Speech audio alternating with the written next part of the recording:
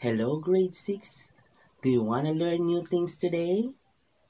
Okay, I would really love to hear that big yes from you. I am Sir Chris, and I will be your science teacher for today.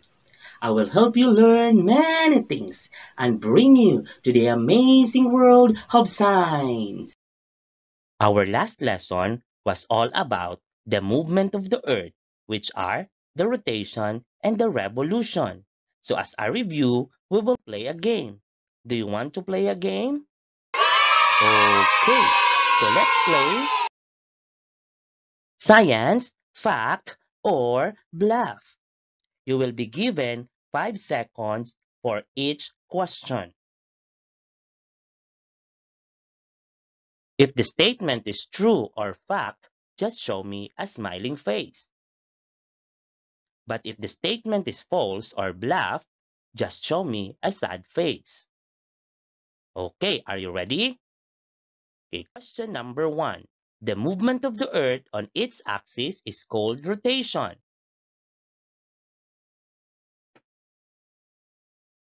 Okay, the answer is fact. Okay, question number 2. The movement of the Earth around the Sun is called revolution.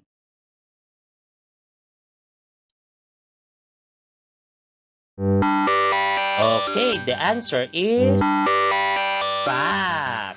Very good. Next, number 3. One complete rotation is equal to 1 day or 24 hours.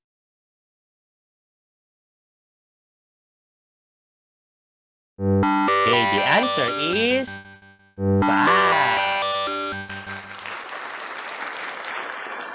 Number 4.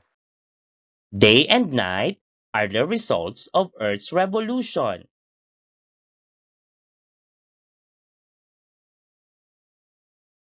Okay, the answer is love.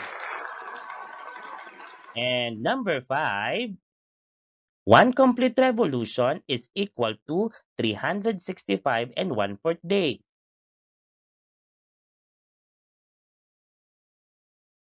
Okay, the answer is fact. Very good.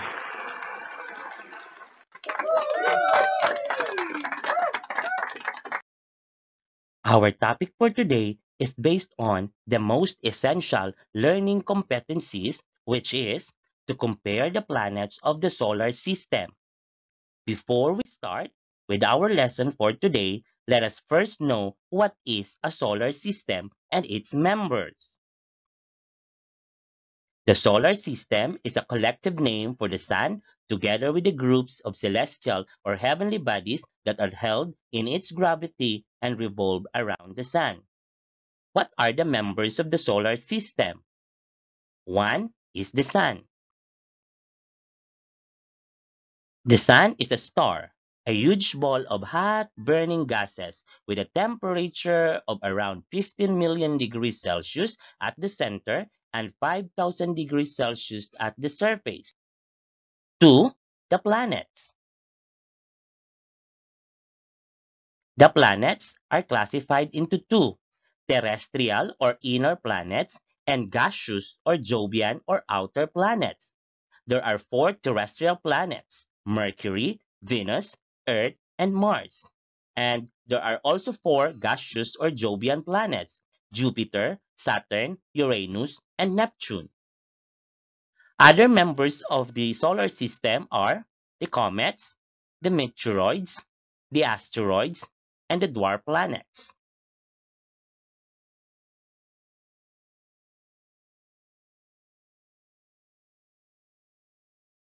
So today, we are going to study about the characteristics of the inner planets. Today, we are going to identify the different inner planets or terrestrial planets and describe their characteristics. Okay, are you ready for an exciting space exploration? So what are you waiting for? Sit back and relax and let's enjoy exploring the solar system.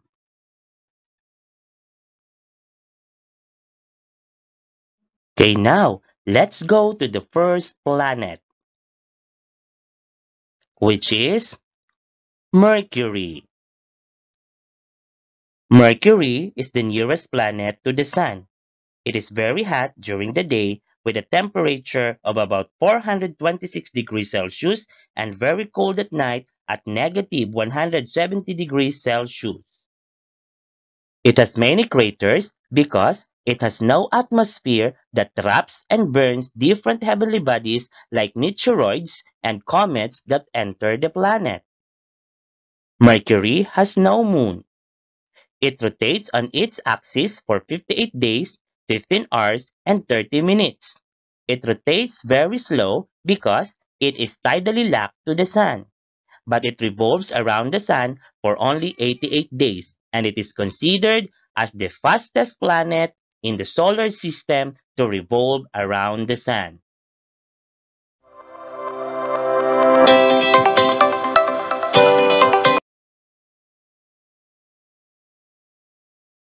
The next planet is Venus.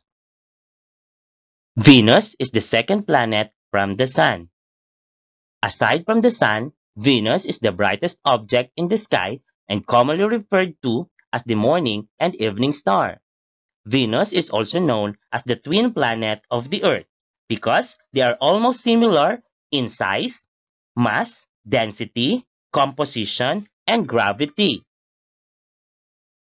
Venus is known as the hottest planet because of its very thick atmosphere made up of carbon dioxide. The layer of carbon dioxide traps heat and results to the greenhouse effect, sending temperature of 482 degrees Celsius. The clouds of Venus are mostly sulfuric acid, which gives Venus a yellow-white color. All the rains in Venus are acid rain. The surface of Venus has faults and volcanoes. Venus is the Earth's closest neighbor. It was the first planet to be studied in 1962. Venus has no moon, and the gravity is as strong as the Earth.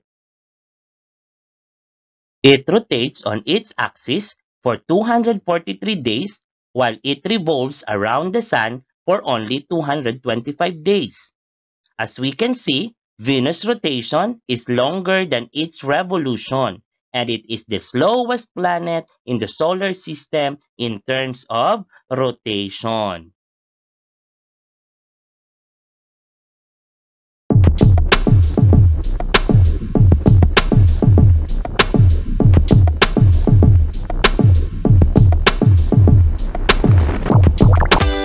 The next planet is the Earth, and it is considered as the living planet. The Earth is the third planet from the Sun. It is the only living planet where life exists. The average surface temperature is about 14 degrees Celsius.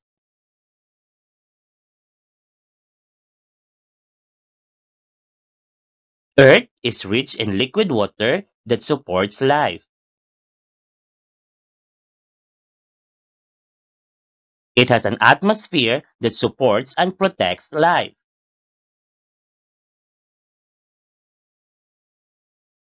Earth's atmosphere burns most of the meteors before they reach the Earth's surface.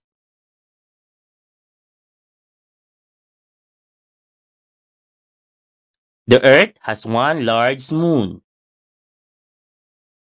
It rotates on its axis for 23 hours, 56 minutes, and 4.2 seconds, or equivalent to 1 day.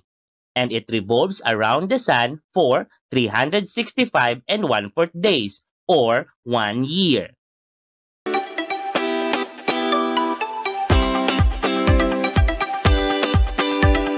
The last inner planet or terrestrial planet is Mars, which is known as the red planet.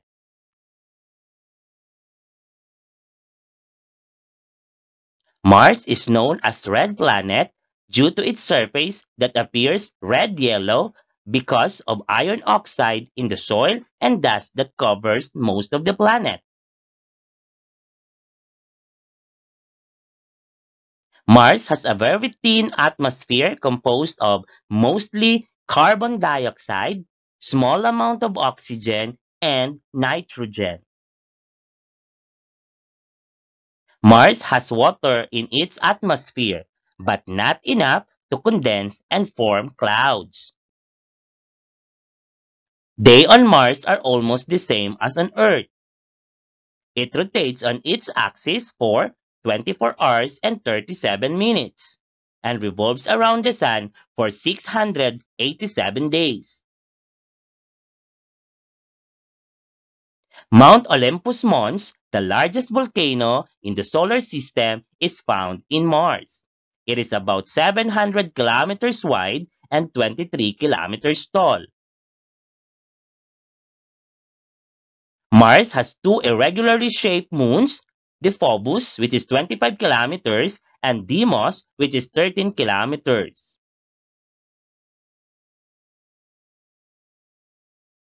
Mars' average surface temperature is negative 55 degrees Celsius, but the red planet also experiences some variability, with temperature ranging as high as 20 degrees Celsius at the equator during midday to as low as negative 153 degrees Celsius at the poles.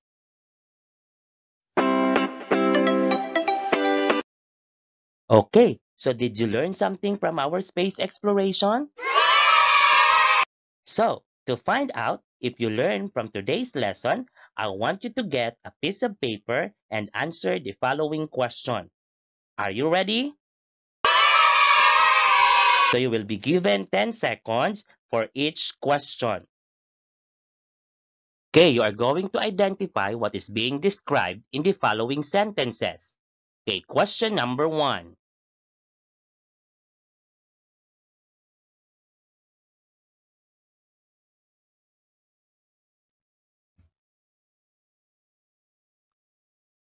Time is up.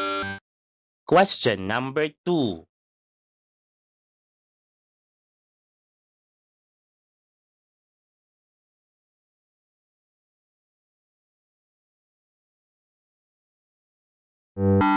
Time is up. Question number 3.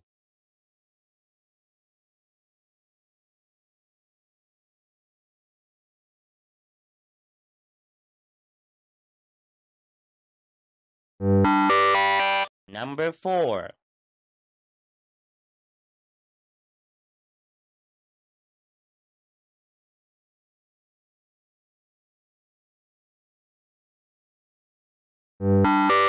Question number 5.